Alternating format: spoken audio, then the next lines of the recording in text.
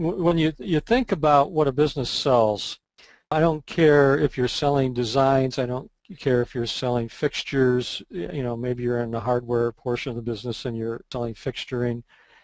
Really, all businesses sell just one thing, and that one thing is reactions. You want to sell positive outcomes for your customers, and you want to see that smiling face when you're done building that house, when you're done doing that remodel. You want to see your clients just overjoyed. You want to see them emotional. You want to make them cry, maybe if you can, right? Cry in a good way. In a good way. I knew I'd get that reaction from you, Dan, right? Well, the first time you told me this, first time we talked about this slide, it's like, yeah, God, that's easy. I mean, when you think about it, I mean, that's really what we're all selling. We're selling, well, we sell lots of stuff, but the bottom line is, how when we leave the job, what is our customers' reaction? The customers, I hate those guys, they screwed me over so bad, I'll never, blah, blah, blah, or those guys are wonderful, I want everybody in the world to know about them and, promote them to death. Yeah, and you don't want that buyer's remorse. I mean, how many times, hopefully not a lot, but, people buy things and then once the transaction's done, they take possession of the house or the new car or something, they go, oh man, did I do the right thing? It's really not as nice as I thought it was going to be.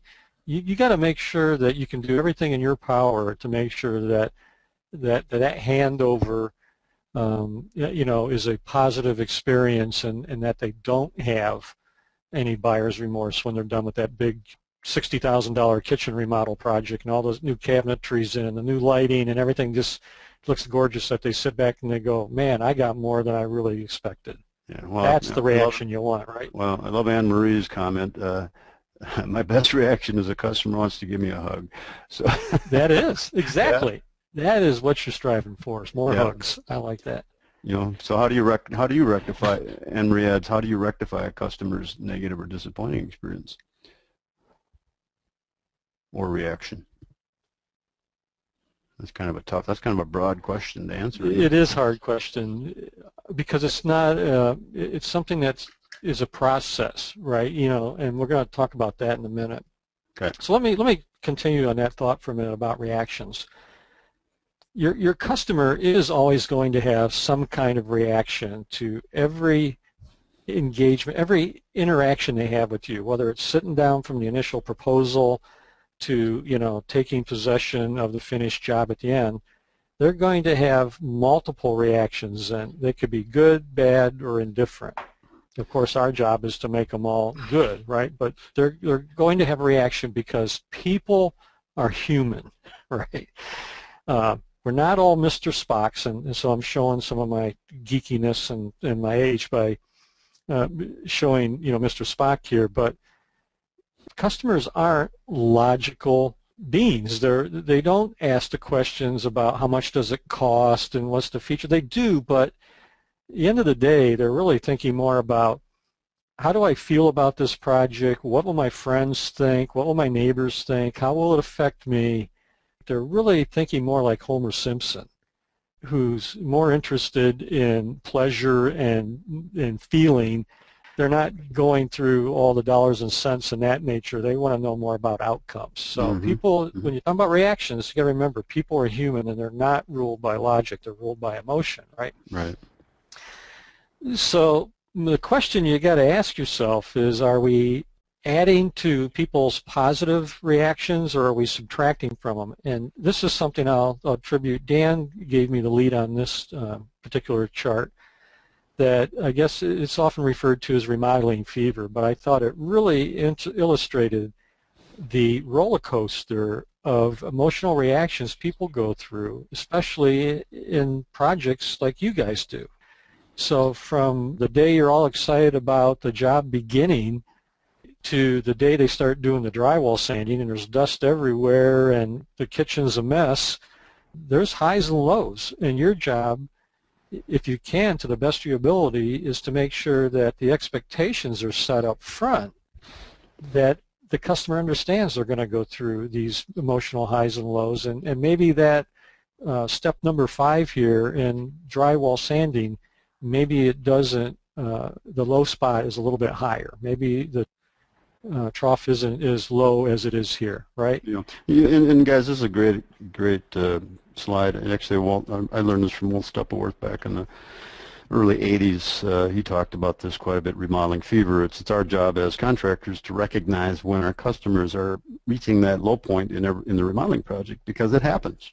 And it's our job to interact and get them, clarify to them, hey, this is normal, you're feeling normal, just hang on, we're going to get you back up here to, up to the top of the chart here as soon as we can.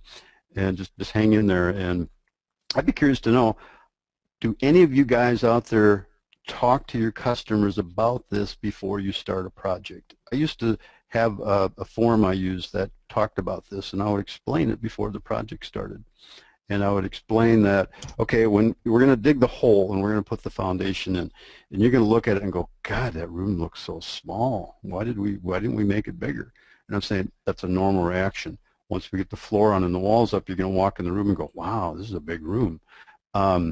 So again, normal reaction. So if you point that stuff out ahead of time, dealing with your customer, you're going to, those emotions that they're going to be feeling, you can level that line out a little bit.